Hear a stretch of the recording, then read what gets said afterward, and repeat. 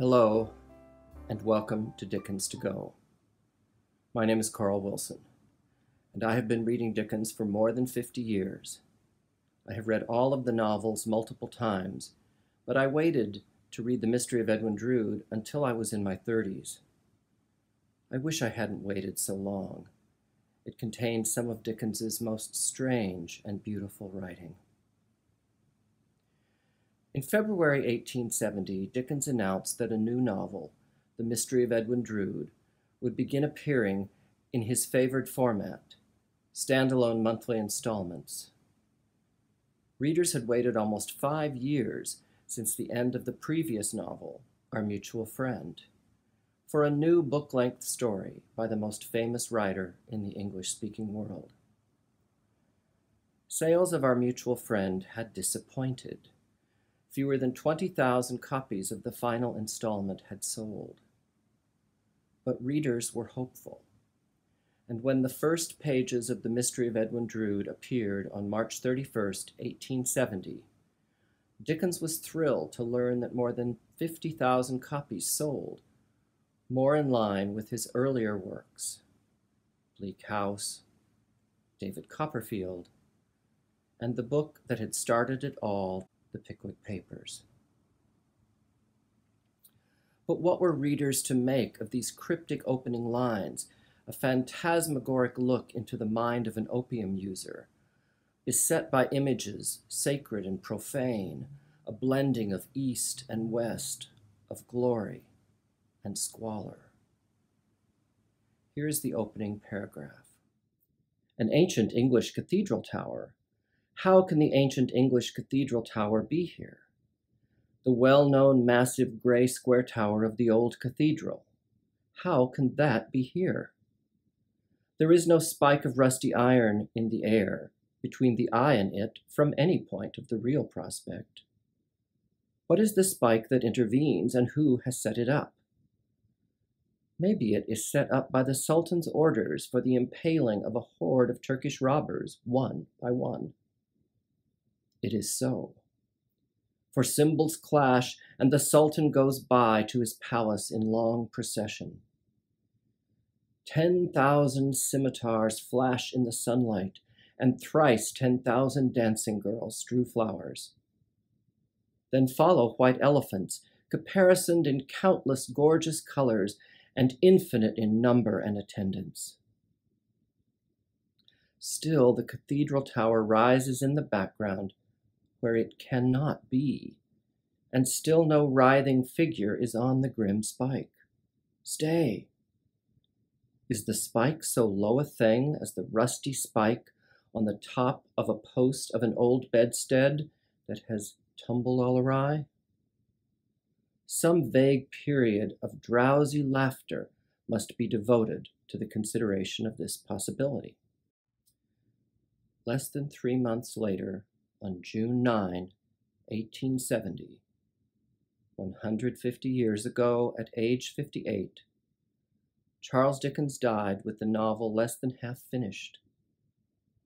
The world mourned. A Cockney girl was alleged to have asked, "Dickens dead? Then will Father Christmas die too?" An elaborate funeral and interment followed, with Dickens accorded the highest honors in English letters.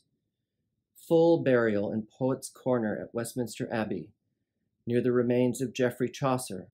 Dickens was followed in death by the cremated remains of Thomas Hardy, minus his heart, and Rudyard Kipling. The Mystery of Edwin Drood is a strange novel filled with storms, crypts, sinister characters, dominated by the images of Rochester, named Cloisterham in the novel, its cathedral and environs, only a few miles away from where Dickens spent his early childhood, where Pip met the convict in the opening pages of Great Expectations, and where Dickens died at his nearby home, Gad's Hill Place. The day before he died, Dickens wrote his last words, a letter to one of his many admirers about Christian imagery in one of his works, thanking the writer for calling it to his attention. Earlier in the day, as he had done for several months, Dickens spent several hours in a small replica of a Swiss chalet near his home, where he did most of his writing. On June 8th, he wrote his final words of fiction, a wonderful bookend to the opening of the novel.